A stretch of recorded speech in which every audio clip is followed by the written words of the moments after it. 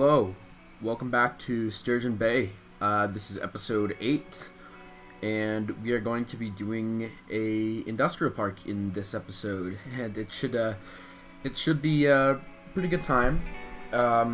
This is actually going to be the next 2 episodes. I've already got the next one recorded now. Finally, the footage you're actually seeing here was recorded 3 months ago-ish, kind of when I uploaded episode 6, more or less, is around the same time that I actually recorded footage for episode 8. And I'm getting to, taking care of it now. So hopefully this still holds up. And you might notice that in at least this episode, and I think the previous one, the series has looked a little different with the graphics. I for some reason did not have my correct settings on.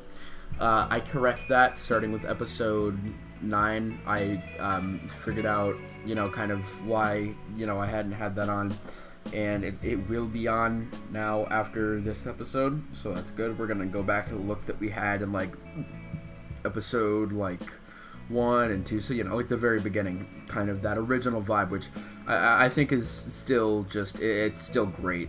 I just still love the way it looks. So yeah, we're doing the beginnings of this industrial park in this episode, and I actually I'm sure I'll talk about this more later, but I actually took kind of inspiration on this from the actual city that I'm basing this off of, which as I've mentioned is Green Bay, Wisconsin. And the way that I've taken inspiration is this is basically the actual location of a fairly large industrial bit within the city, is right by downtown basically. And so I kind of tried to mimic that more or less. This is, I think, a little bit smaller, or maybe it's a little bigger, I don't know. It maybe just the way it's laid out is a little different, obviously. But I did try to keep there being an industrial park up here as a feature that I, not only is that, kind of from the real life inspiration, I think it's just neat regardless. And you can see here I'm first actually trying to lay out a lot of these I think they're Ronix rail lines, because one thing obviously an industrial area should have is a lot of rail service, especially this first building I plopped down here is meant to be an old thing, so it'd be mainly rail service here. And you'll be able to see as you go further into the industrial area later on, that rail line keeps splitting into different spurs, and you keep getting bits of it that just kind of stop, and it's it makes sense. It's a nice little kind of way to extend our rail network in a way that makes sense for this area. It also looks pretty good in my opinion. Just having that. And what I did here, I actually used some vanilla industrial assets right there in that corner to be kind of a newer looking thing. And I just combined them into a little complex, and that's always something that I mean to do, is take vanilla assets and kind of combine them into a complex, which I know is a great tactic that I've seen a lot of builders do. For some reason, I guess I just have no brain, because I always forget to do that. So this is one of the rare occasions that I remember, oh yes, that's a thing I can do. I can make things mesh together and it looks better. And so I did that, and I think this one turns out alright for just kind of winging it. And I wanted to have something a little bit in the back here, so I do kind of fill this in with concrete with surface painter and just put a truck or something in there. Nothing too fancy. I don't want this to be really an overly detailed industrial area, but I want there to be some level of showing, hey, there's effort into this, there's things that I can do to make it kind of stand out, how I have this rail line. Like I said, it just keeps splitting off, and there's so many different things that it does, because you can see there, yeah, it splits off 2 different directions, and they're both gonna go towards industries. And here, yeah, I'm putting down this this big grain silo, and that's one thing I knew I wanted to do right away as a big part of the industrial area. Was I wanted to have these big grain silos, because I'm sure I know there is some in the city I took inspiration from, but more specifically, where I got the inspiration for the grain silos from is okay. So I'm gonna go off on a bit of a tangent here. If anyone remembers my series, like my failed series of Algawa, which was kind of set off of, I believe it was set off of like a Duluth and Superior, like kind of that area, the Twin Ports or whatever. And that's where I actually got the inspiration for the grain silos, is if you look at Superior in particular, Duluth too, but I think it's more Superior because that's more kind of like the industrial side. You can see how much kind of by the docks, by the water, all that, by the lake, there is a large amount of just like silos and stuff, just there to be put onto, you know, so they can load it onto a barge or something like that. And it's just, I always thought every time I would pass that when I would go over the bridge into Duluth, I was like, hey, that's cool. Like, this is such a little industrial town with all the silos and stuff. And it's like, you know, Superior's never been a great place to be, I don't think, but I think it's always been a nice place to look at if you enjoy kind of like industrial things, if that makes any sense. Like, so for this purpose, I mean, it would make sense, but I mean, in a general context, I'm not sure. Anyways, yeah, you can see here I end up using, I think that's I know it is a vanilla asset, but it's from the Industries DLC. Is one of the unique factories. I think that's the electronics factory. But they actually, those assets actually look really good. Believe a large reason of that is because I am pretty sure that they actually had Avanya help to make those assets for the Industries DLC. And the Industries DLC is honestly just one of the best DLCs that is out there for City Skylines. It's just a lot of fun. You can see here, though, I did struggle with like kind of making parking work all that well, and you know, of course, I forgot to have prop anarchy off, but that's fine. And yeah, I mean, so this factory, you know, it's fairly good in size. I gave it a little rail connection, and like, I do the same thing with another little factory, and while the rail connections don't, like, they aren't the most realistic with how they work in this setting, I do like what they add in terms of visual feeling, which is what I was mainly going for. And I think I managed to accomplish that pretty well, which is why basically the entirety of the next episode is both expanding this area a little bit, and it's also kind of adding detail to stuff that we're doing in this episode. But we'll get into that when we get into that. So here I decided to kind of curve this road, bring it close to that main road there. And you can see I've kind of basically filled in the extent of the area that I gave myself here along the river. And I struggle to find something that works, because I want to have something, you know, bigger.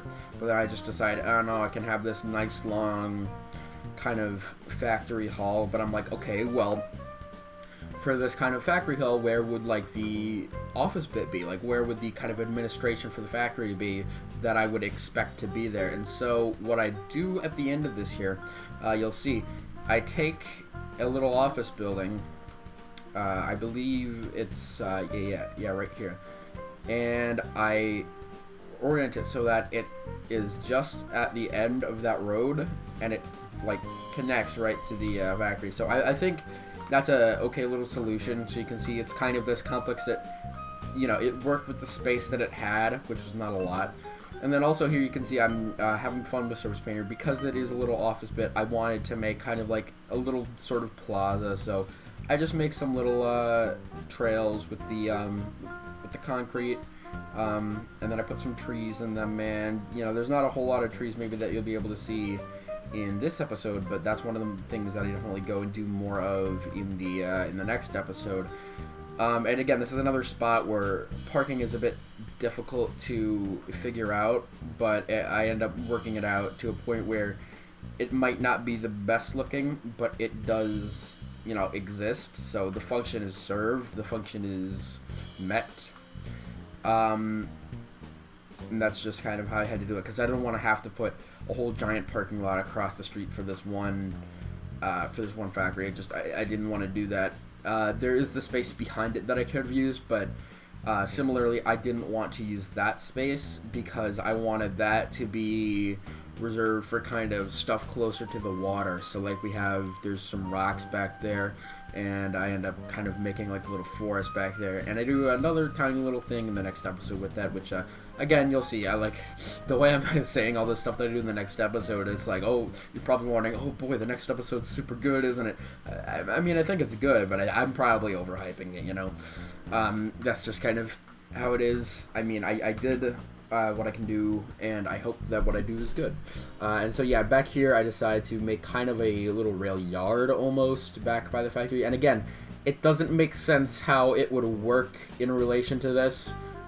I just like having it here, and so it's gonna be here. That's how it works. And so you can see here, I'm just bringing the rail line back over there.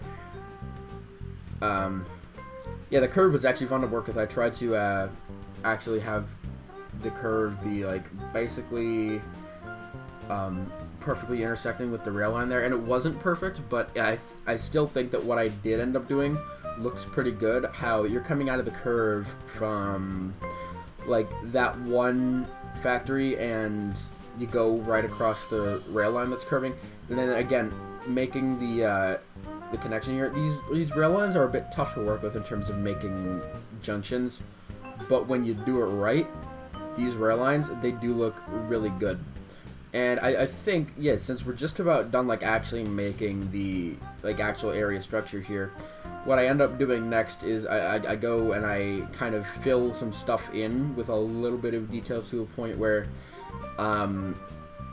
like it just adds, even though what I end up doing in this episode in terms of detail isn't a lot. You'll see, but it's actually pretty simple. So yeah, here we've got this little rail yard that kind of splits off there. So we have kind of the main area finished, and I tried to just fill this in with some trees, like with my nice fall trees, and particularly what I wanted to get in here was the essence of like some dry grass and stuff, which is kind of hard to control when I use the brush, which I kind of figured out. But what I end up doing, you know, there's another thing that I end up doing to solve that, which is, again, in the next episode, as I keep mentioning, and oh yeah, I wanted to put a little office here by the grain silos. And then I bring these rail lines back a bit, so I guess I was wrong about being done.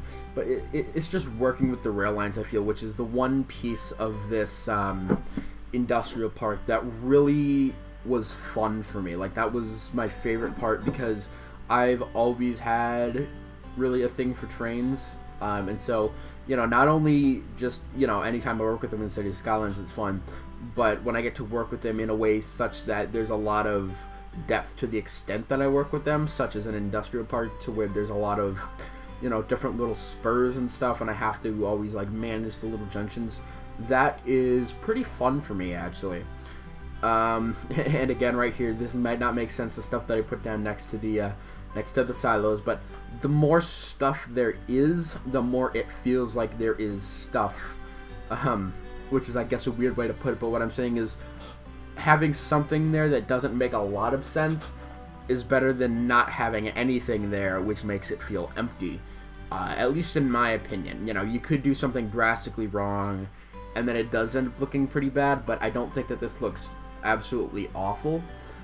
Why did I put a crane here? Did I end up putting a crane here? I hope I didn't, because that would have been kind of stupid. Oh yeah, but here's like this little crane. This is what I end up putting over by that other factory here. Yeah, I'm just about to go do that. And it doesn't make a whole lot of sense realistically, but hey, I like it, so that's, I mean, that's what matters. I'm the one making this, aren't I? It just adds, like, it's another thing that just is like, hey, look at this. It's another bell and whistle that I added to the city. Something's going on here. There's actual action, instead of just a little static thing, and like it just adds, you know. So I think about here what I'm gonna do, instead of just waiting for the footage to show you, which, oh, actually now I'm getting to it, of course, I end up taking the surface painter and I fill in a lot between the little rail lines. What I end up doing, I fill in a lot of that with actually like little gravel bits, as kind of like dirty areas. Like there's dirt, there's gravel and stuff. And that's also a thing that I do when rail lines kind of stop, is I have like the gravel continue on where the ballast would have been. And I think that's just, it's simple, but it adds. And what I have to do here is I end up actually turning these buildings off, I believe, because I don't want the I don't want them to be overloaded with like actual traffic, because that can end up being a nightmare. Actually, I don't know if I did turn those ones off.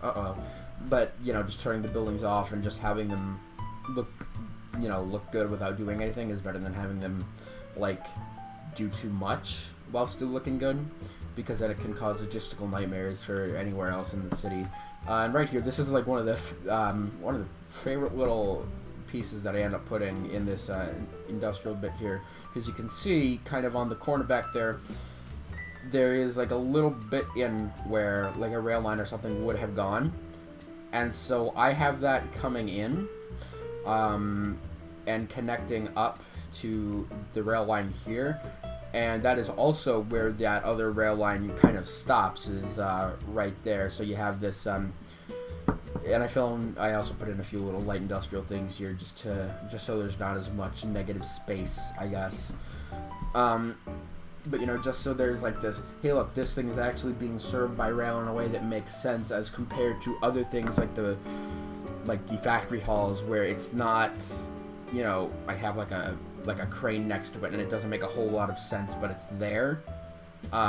Whereas this makes sense, like there's a rail line directly leading into it, and I connect these two little buildings here with something there, so it's like this is all one factory here, right again, which I think is something that is kind of more realistic if you have a kind of larger factory complex, as opposed to all the little factories that you get with like the vanilla assets. It's just not, those just aren't great looking by themselves, but again, you can combine things to make them look a lot better. And yeah, here now I'm finally doing the thing with the gravel, and it's honestly one of the favorite things that I've been able to do in the city, is like this industrial park and this idea with the patchy gravel, because again, it's simple. It's very, very simple, but I feel like it adds a lot just by having the patches within the gravel that are missing, just the patchy gravel here and there. I just think that alone is it really helps to add the depth there. And, you know, this factory here also, I forgot to mention it, but this one's kind of like abandoned. There's not a whole lot going on here, and that's also why it's all kind of like a gravel lot. Like, there's a little bit of parking, like there's a few things going on, but it's like kind of underused. There's not much happening there, as if it was like one of the first things in that area. But anyways, guys, we are getting towards the end of the episode here. I hope you did enjoy this one. This was the first bit of this industrial park, and we're going to be doing a lot more on it in the next episode.